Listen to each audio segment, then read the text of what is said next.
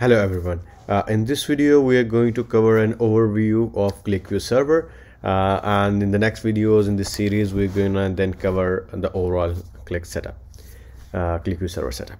Okay, so the first thing, when you log on to the Qlikview Management console, so you can just write the name of the server and this default address, and the first thing you're gonna see that is your task status. So you will see all the tasks that you have done, and you will see that I haven't done much at the moment, but you will see all the tasks here. Then you will see the statuses of your services that you have. You have queue statistics, which are related to what people are actively using that documents and sector performance. My years are here.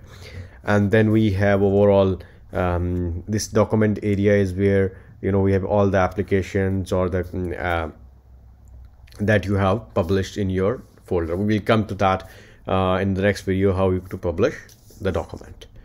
And then you have the users. This is not much of use, but you can just have a view how which users are here, which was the last time logged in, and you can delete the users, so quarantine them accordingly.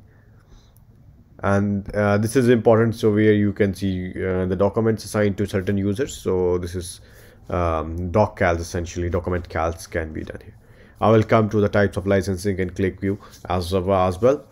And then we have the system. So it is basically, this system is a configuration area where we set up different things like related to the Qlikview server, kind of a folder name, etc. We just log in, do things here, security settings, and then we also set up SMTP server if required, and directory connectors, and configure for license services.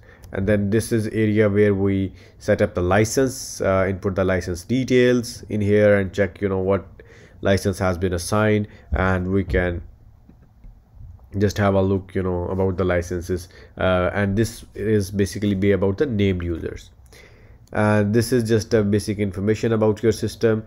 And this new interface has been added to if you want to collect logs. So rather than going into the logs, so you can just tell the date, etc., and you can just export the logs in a zip file, and you can create a case. So this is a very brief video introduction about Qlikview server. So this is just a basic how the basic layout is.